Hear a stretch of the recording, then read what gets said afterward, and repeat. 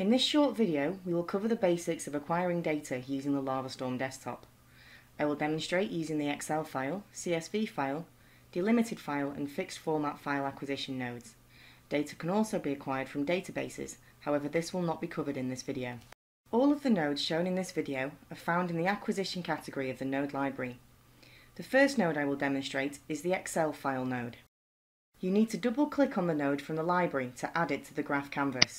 Once the node has been added to the graph, double-click on it to open the node editor so it can be configured. Enter a name for the node. A descriptive name will aid in producing a visual and self-documenting graph. To find the Excel file you wish to load, click the Choose button, and then browse to the location it is saved. Either double-click the file or select it and click the Save button. Although the node will run with just the file parameter filled in, there are some other options you may wish to choose. The concatenation type will allow you to choose the node's behaviour if there is data on more than one worksheet in the workbook. It will determine how the data on the different worksheets is joined into one output. The default type allows you to choose which data type should be used. The workbook spec parameter allows you to define the structure of your Excel workbook. An example specification is shown in the workbook spec example parameter. For more information about this parameter, consult the node help using the button at the top of the node editor. Once you have configured the node, click OK at the bottom of the dialog box and then run the node. Once the node is run and the data loaded, you can view it by double-clicking the output pin and opening the BRD viewer. The next node I will be looking at is the CSV file acquisition node. Double-click the node from the library to add it to the graph. Double-click the node once it has been added to open the node editor. Again, I will enter a name for the node.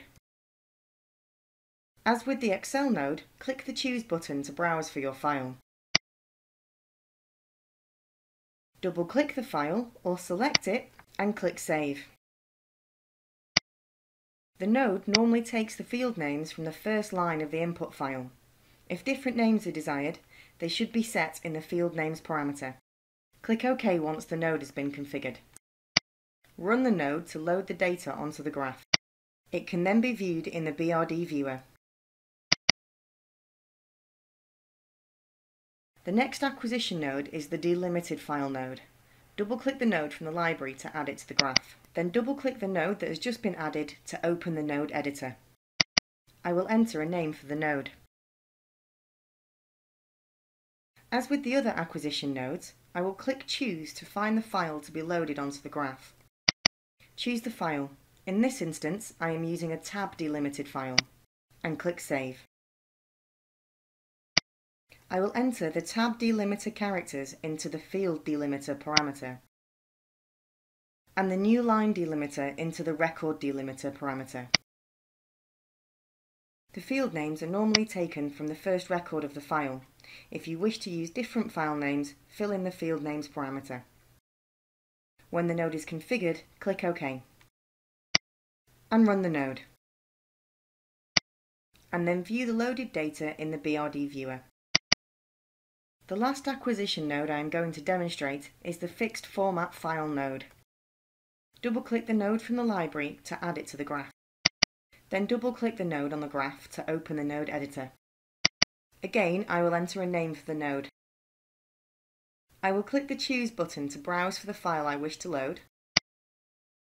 Then double-click the file or select it and click Save. Enter the width of each record in your file in the record width parameter.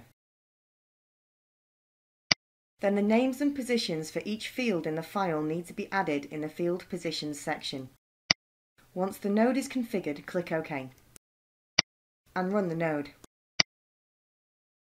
The loaded data can now be viewed in the BRD viewer.